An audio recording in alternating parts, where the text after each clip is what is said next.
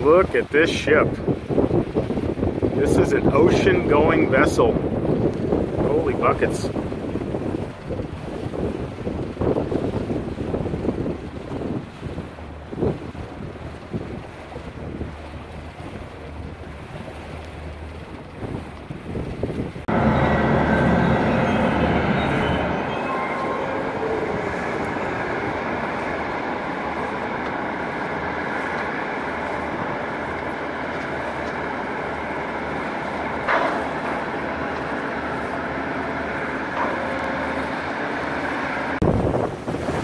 I need an anchor just like that. Forget the fact that it probably weighs more than this boat, but that's the kind of anchor I want. Look at these beasts.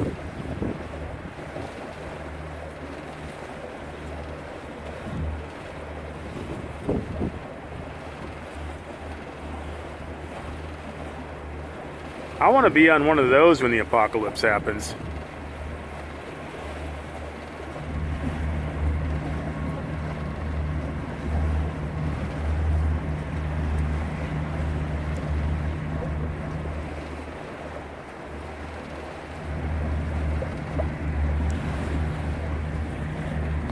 Look at this one's a catamaran. Wow.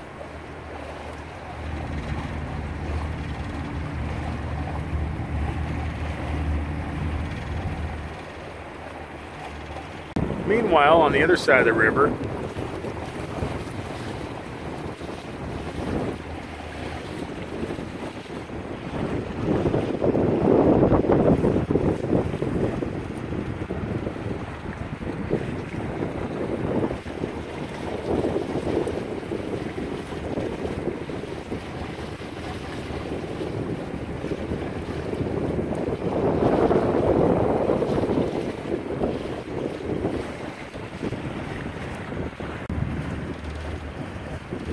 this is what a shanty boat would be like if it was Waterworld.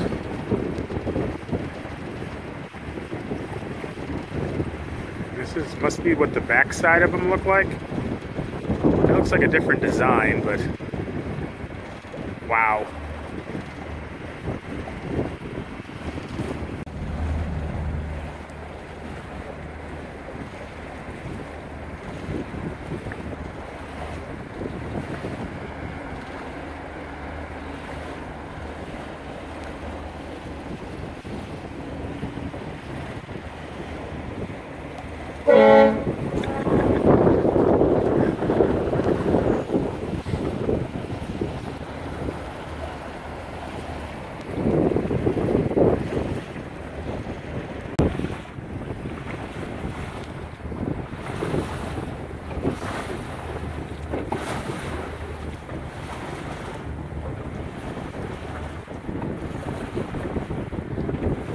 They're all lining up.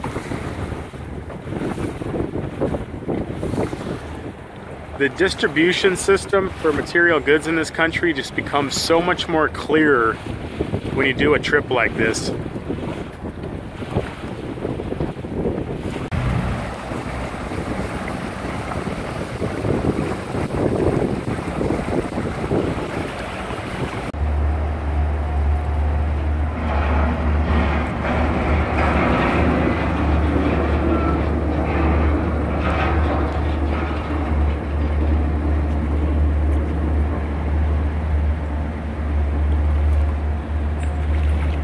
Okay, so I'm cutting over to the Dog River, which means I have to turn the boat sideways to the waves and to the wind.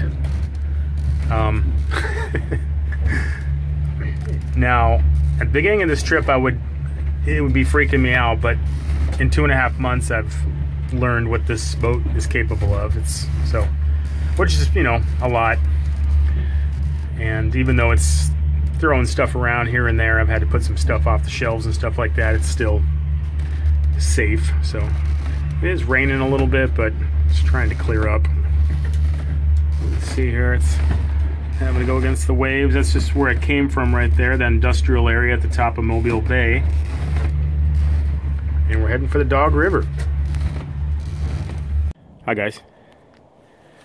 So I'm gonna take off on the scooter and I'm gonna try to get home to Michigan for Christmas.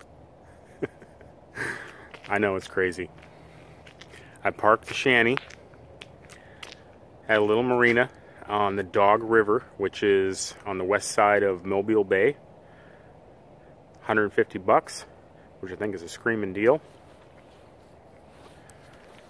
And I'm putting my sleeping bag and tent, some clothes. The Beagle's gonna ride in my jacket,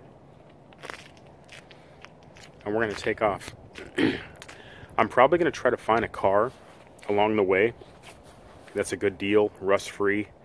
If I can get a good running rust-free car up in Michigan, it usually is worth more.